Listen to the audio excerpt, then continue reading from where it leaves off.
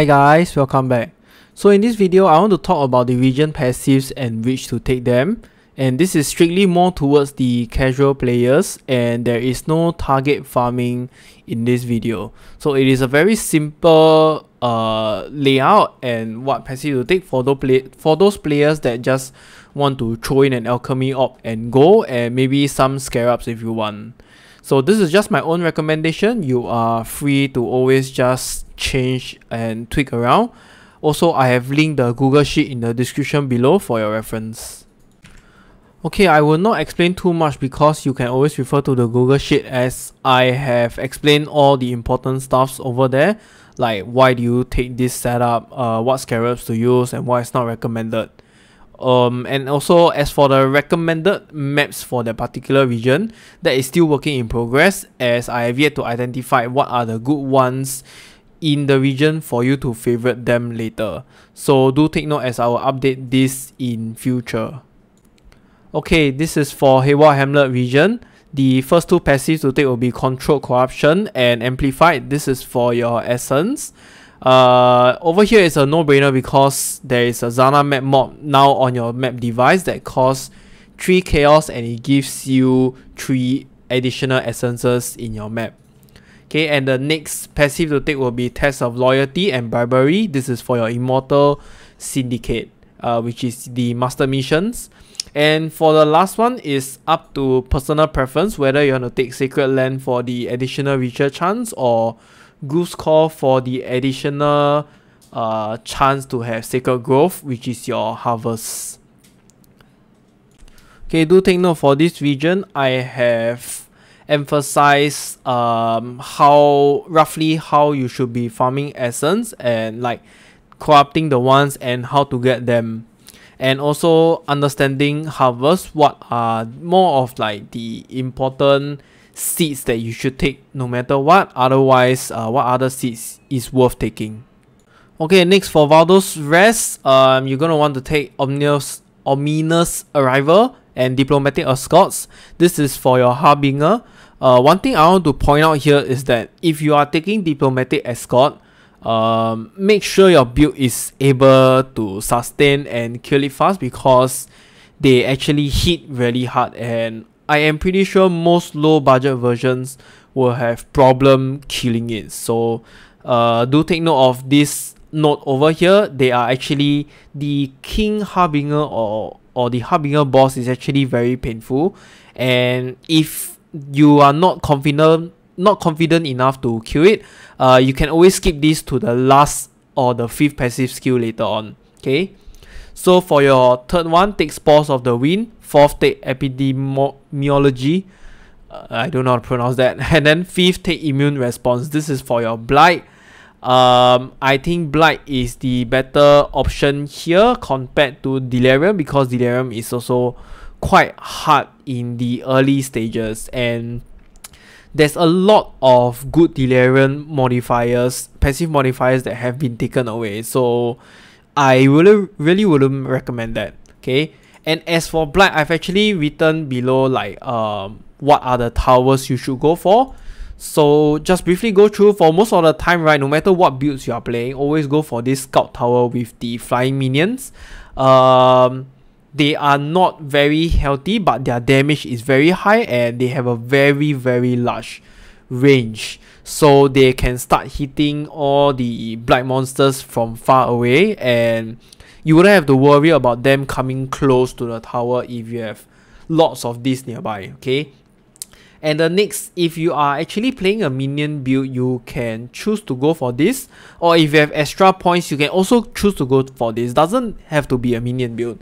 So take all of this Empowering Tower. It actually buffs up all your other towers. Okay.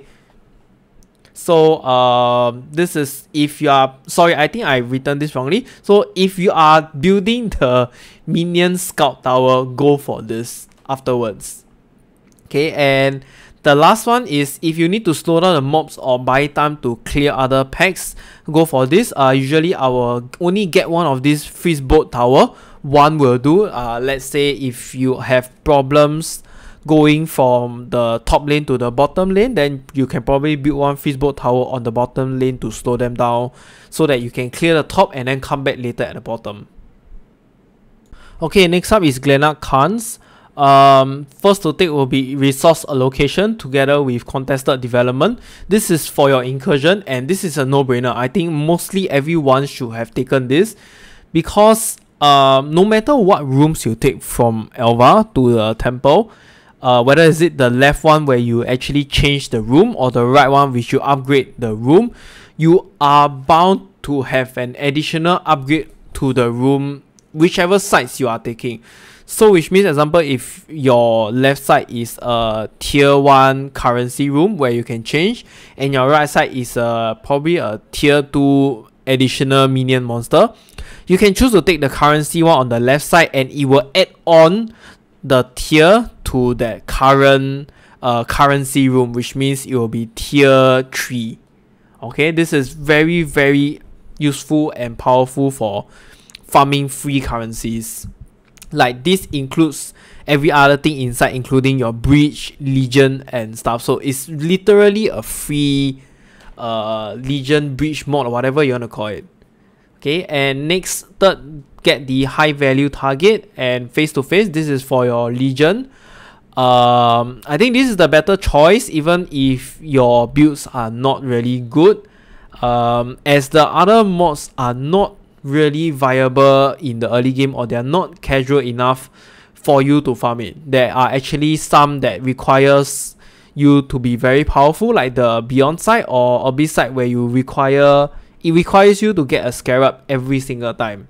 Okay, and it is not super profitable unless you get a very high level Stygian Vice. Okay, and the last one is really up to personal opinion.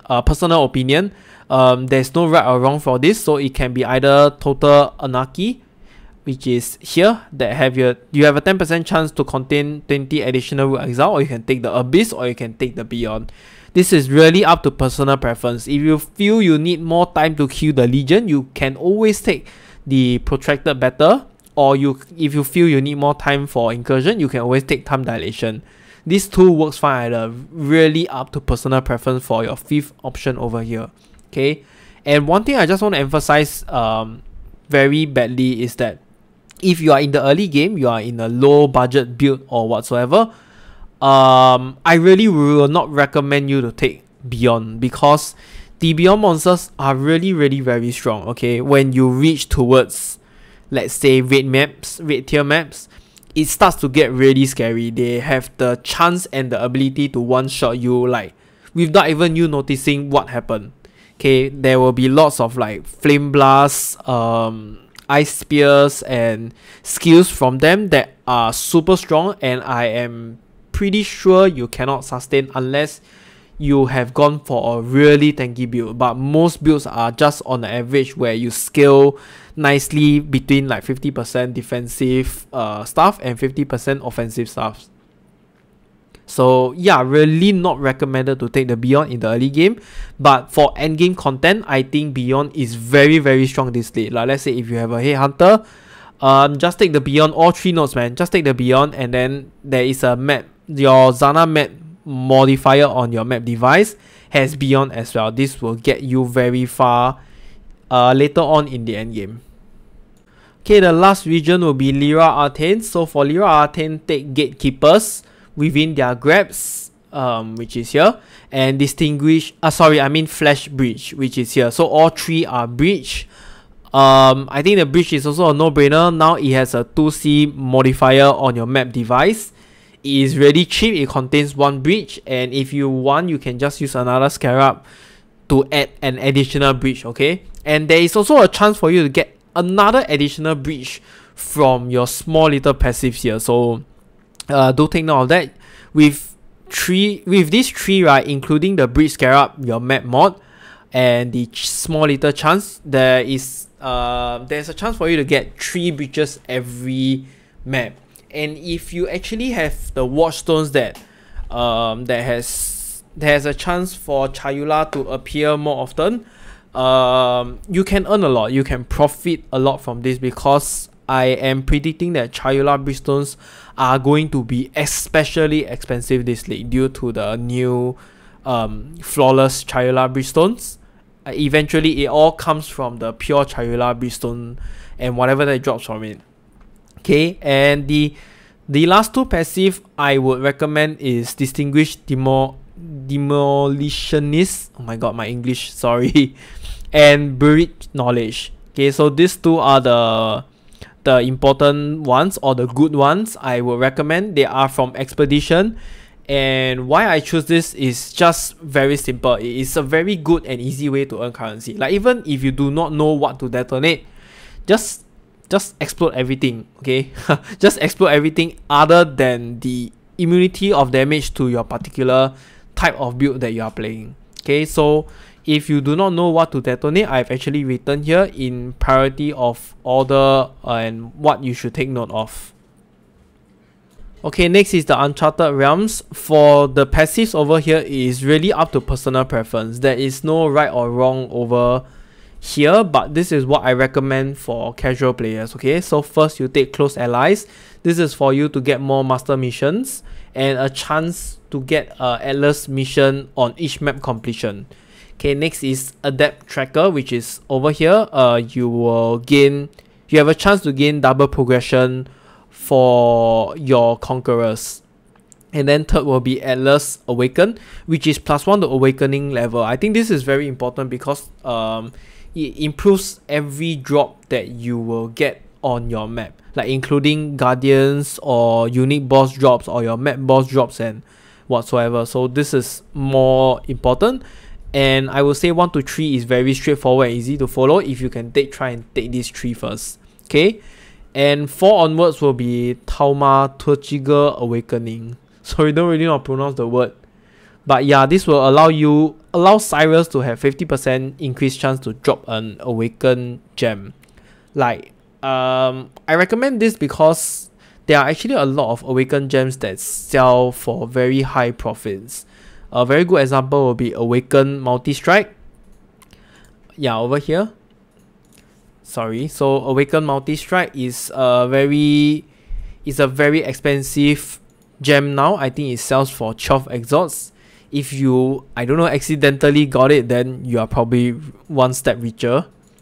Yeah, and the last 2 points I will take will be Enduring Influence and Secret of Stones. This is for you to map much longer and with better efficiency, as they both will allow you to have one more use for your Sexton and with increased modifier from your Watchstones. Okay, over here, I'm sorry. So 25% increased effect of Watchstone modifiers. Yeah, otherwise, if you are not able to get all passive, I would say 1 to 3 is probably the most important, and then 4 is a bonus. And this is not compulsory, so if you would like to farm Guardians, right, just take all 3 of them over here, especially Guardians 8, because Guardians 8 will give you an additional fragment from your Guardians, right? Yeah, I will say Gaze into the Abyss is not so important, but it is okay to take. And if you want to do Zana mods, just take all 3 of this. It is quite a good thing to take, because if you have double of your, where is it, the additional yeah, here, Zana missions in areas have double the base number of map options, which means you basically have more chance to get those unique maps that are very expensive. Example will be Cortex maps. I think Cortex maps sells for about 2 exalt now or something like that. I'm not sure. Okay, for the synthesis mods, I have actually never done them before, so I really do not know how great are they. Like, unless you want to farm for very, very end game contents and items, you will have to research this yourself. Okay, that's all for the Atlas Passives guide. I will try my best to update all the good maps that you can run for the specific regions. I will probably need to go and research and try them out myself first before I actually update it into the Google Sheet. So yeah, once again, thank you for watching. Do remember to hit the like and subscribe button, and I will see you in the next video. Bye!